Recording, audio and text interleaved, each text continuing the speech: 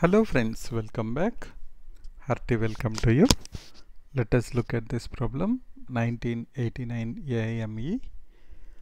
We have to find out square root of 31 into 30 into 29 into 28 plus 1. We know this is a perfect square, whatever is given to us. So we should get an integer as an answer.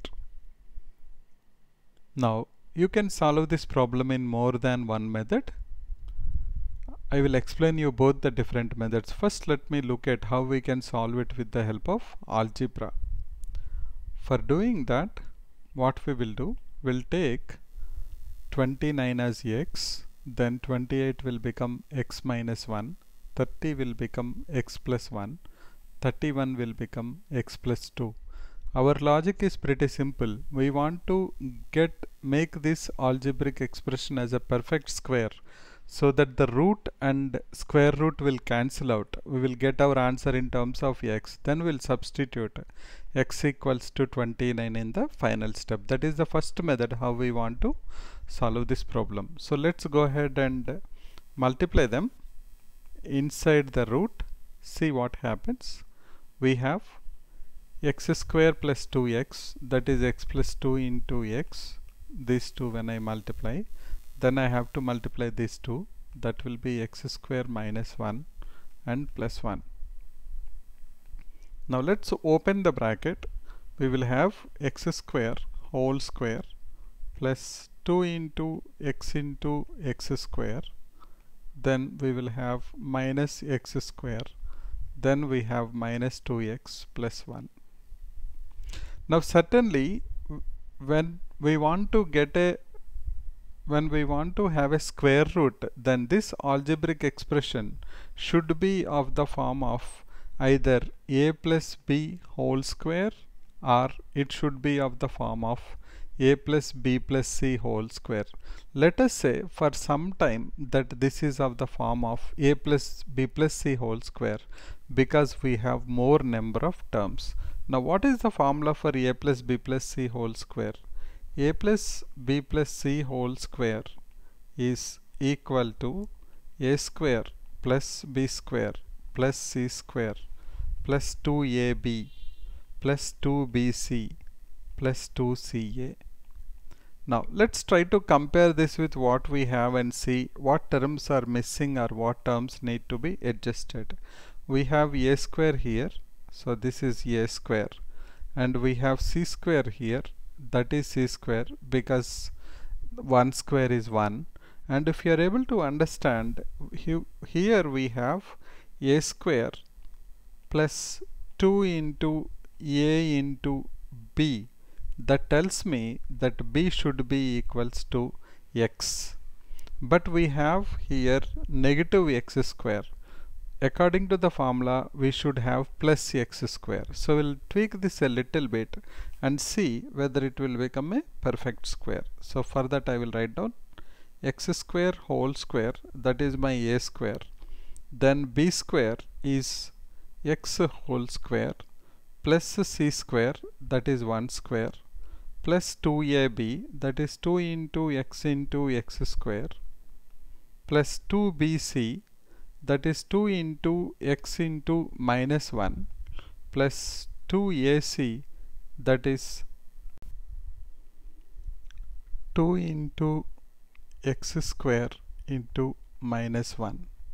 So this is equal to square root of x square plus x minus 1 whole square, that is in the form of a plus b plus c whole square. Now root and square root will cancel.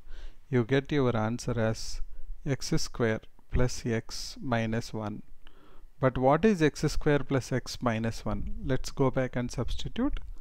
X square plus x minus 1 is x square plus x minus 1, that is x into x plus 1 minus 1. What is our x? 29. So 29 into 30 minus 1, that is equals to 869. Now one simple thing we have to understand here, which is very important, is When you go for a square and c square, let us say, we need to have b square with plus x square because the formula gives always plus only. So we have to write down this minus x square as plus x square and minus 2x square. So I just want to make sure that you understood that point. What is that we are doing? We are writing this minus x square as plus x square minus 2x square. Now that will make sure that we got a perfect square. So then we have our answer as 869. Now let us see what is the other way to solve this problem. Now the other way to solve this problem is using the solving strategy of whenever a complex problem is given, one way of solving the problem is take simple numbers and see, are we following a particular pattern? If you are able to crack that pattern, then it becomes pretty easy to solve the problem. Now you can understand that these numbers are in consecutive numbers. So let us start with, let us say suppose instead of 28 we put 1, then next number will be 2, next number will be 3, next number will be 4. Now calculate this, you will be surprised to know this is square root of 25, that is equals to 5. Now let us see whether this is coincidence or not. So we'll try with one more set. So we'll take 2, 3, 4 and 5, that is equals to 20, 60, 120, 121, that's equals to 11. Now I want to try a big number and see whether this works out or not. So I will go with 6, 7, 8 and 9. So let us check this. 9 8s are 72. 72 into 7 is 504. 504 into 6 is 3024 plus 1. That is 3025, which is equals to 55. So this logic seems to be perfectly fine. Now how we can find out the relationship between these four numbers and the answer whatever we are getting? If you are able to observe, it is simply what is that we are trying to do is take the first number, multiply with the last number and add 1. That is our answer. Now you can check that 5 into 2 is 10 plus 1, that is our answer 11. Now in this case 9 into 6 54 plus 1, that is our answer 55. Similarly, what will be our answer now? Now you know this is pretty easy. Multiply first and last number and add 1, that is 31 into 28 plus 1, which comes to 869. That is the same answer we got earlier. So sometimes instead of going for algebraic method, you can just look at and substitute simple numbers and see, are we having a particular pattern? If you are able to understand the pattern, then it becomes pretty easy to solve that problem.